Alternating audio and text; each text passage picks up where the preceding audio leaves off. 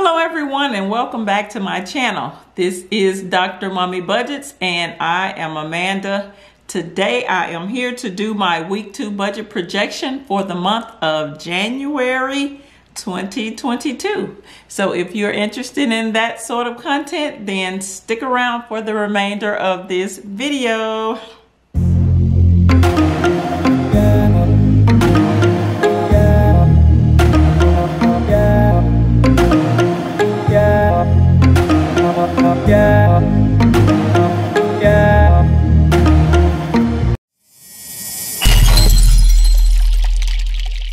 Hello and welcome to my channel. For all those that are new, hey, and for those that are not new, welcome back. Here on this channel we talk about anything related to finances, from spending money to saving money to investing money to budgeting money, all on the road to, you guessed it, financial freedom. All right, today we're going to be talking about our budget projection for week 2 of the month of January. Today is Friday, January the 14th, 2022. It is a Friday, therefore I got paid today. I get paid every single Friday and I do a projection of my monies every single week. Projection means I'm going to tell each one of my dollars what to do and where to go, and I'm going to give them a job for the upcoming week. So let's run through these numbers real quick so we can keep this video short. First off, let me project this information up on the screen so you can follow along with me. So you should be seeing it right about now. All right, first up, we have, well, let's talk about my motivational phrase first. My motivational phrase says, work towards your goals. And that is a literal statement.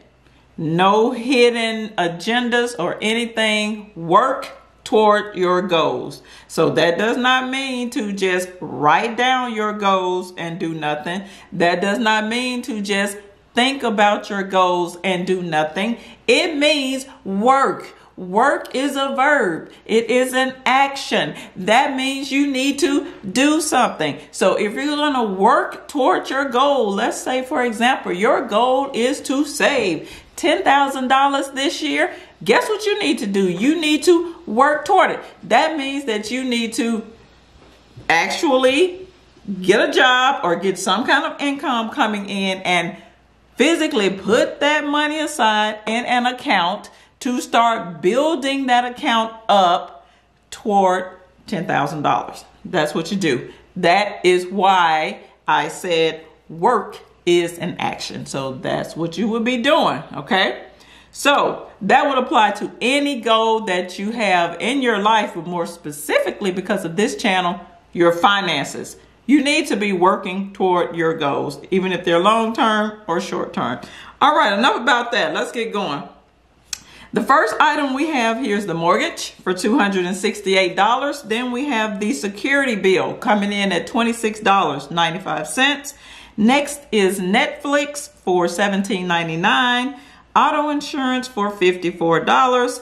Student loan for $100.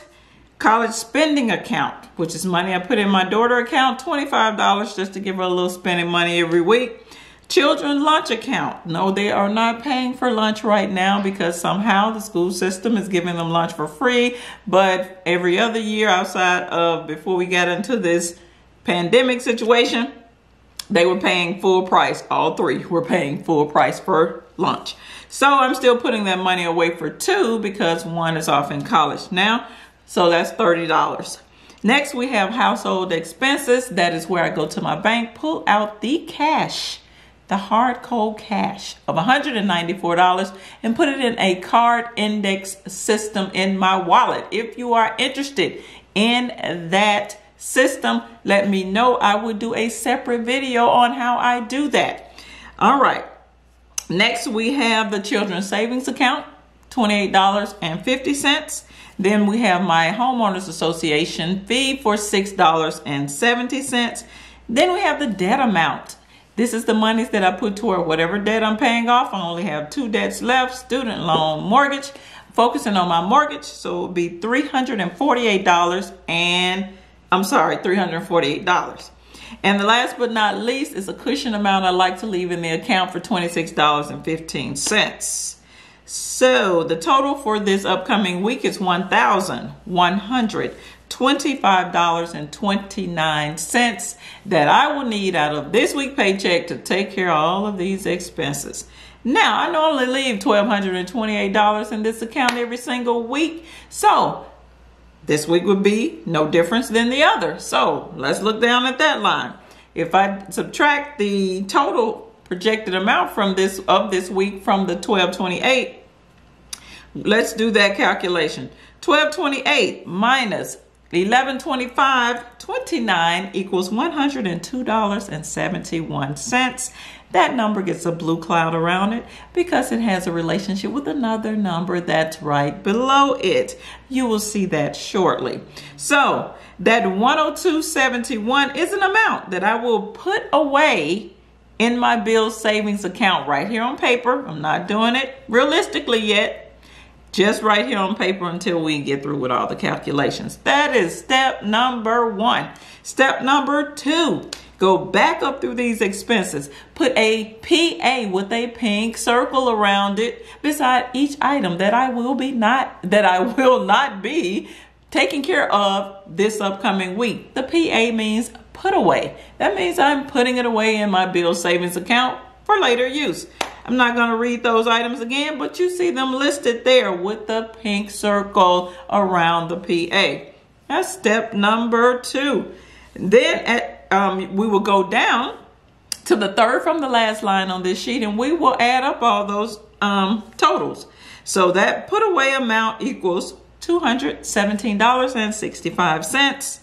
And that is also another amount that I need to put away in the bill savings account, because I'm not paying for those debts this week or expenses this week. However, I do project that money out of this week's pay.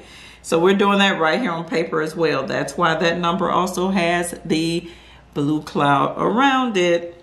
All right, so that is step number three. Step number four is to add those numbers together. So if we add those two numbers with the blue clouds around them together, you will see that $217.65 plus $102.71 equals $320.36. That is the amount I need to put away in the bill savings account, total amount right here on paper. Now, stay with me. Let's go back up. The next step is to go back up through these expenses, put a purple triangle around those items that I will be taking care of this upcoming week. You see all those items listed there. I am not going to go back through each item. Just know that I will be paying for those items this upcoming week. We're going to focus on two items. It's going to be the mortgage amount right now and that debt amount. Because I have some calculations out beside them, I need you to follow along with me so you can see why. All right, up there with the mortgage, this is the actual week. Week 2 of every month is when I pay my mortgage. The second Friday of every month, I pay my mortgage. Therefore, at this particular time, my mortgage is $804. That's the monthly payment. However, I only projected $268 out of this week's pay. So we're going to have to get the rest of that money from somewhere, but let's subtract first. $804 minus the projected amount of $268 equals $536. That is the amount I need to pull out of the bill savings account right here on paper. Number gets a yellow line up under it because it has a relationship with other numbers on the paper. You will see that shortly. Now let's hop down to that debt amount. That debt amount I am projecting to pay $348 out of this week's pay. However, every single week I set aside monies out of my paycheck to send toward the mortgage principal only. Okay? So last week, that's where you see that note there, to pay the $304 from the week 1 debt money. So I had set aside week 1, $304. So we got both of those amounts. We have that $348 plus the $304 which is going to be $652 that we need to pay directly toward the principal. So, you know, when I do my recap for next Thursday, it's going to look really good. That mortgage balance is going down. So that 304 from last week, that number also has a line underneath because I need to pull it back out of the bill savings account. Remember, I put it away last week. So that's what we have going on here. So now let's look at all the totals with the yellow line under them. We're going to either have to add or subtract those numbers together depending on what the action is. So let's go back up. We see the 536 I need to pull out of the bill savings account. Then we see the 304 I need to pull out of the bill savings account. And then that last 320.36 at that next to the last line on the sheet, I need to put away in the bill savings account. So we have two numbers that we need to pull out and one number that we need to put away. So we need to subtract. So let's look at the very last line. The very last line shows you exactly what I'm going to do with my money this week. Let's add and subtract these totals. $536 plus the $304 for the principal only payment minus the $320.36, which is the amount I need to put away, equals $519.64 that I need to pull out of the bill savings account this week. That number gets an enclosed yellow box around it because that is actually what I'm going to do with my monies this upcoming week. After I get through with the direct deposit hitting my checking account and I move my other little monies to the savings account. I don't talk about my savings on here. I'm still debating on if I want to do all that. But anyway, once I do all that, then and leave the $12.28 in the account, at the end of the day, I am moving $519.64 to the bill savings account. I'm sorry, pulling it out of the bill savings account to help me to pay for my expenses for this upcoming week. So let me know if you have any questions on my budgeting technique. I said in a previous video that I am thinking about changing up this budget technique. Not necessarily the numbers, because I can't do anything with the numbers. They are what they are. These are my expenses. These are my debts. It's all about how I'm going to think about how I want to pay for all these items each coming in the coming weeks, or the payment method I want to use.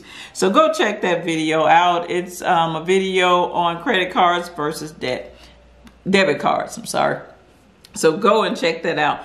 But that's all I have for this video for today, guys. Please subscribe to my channel. Send this video along to somebody you know that may need a budgeting technique so they can get started winning with their money. Please do that. And also comment and let me know how you're doing with early on in this 2022 year with your monies. This is all I have for this video. This is Dr. Mommy Budgets, where we dream big but start small around here. I will see you in the next video. Peace.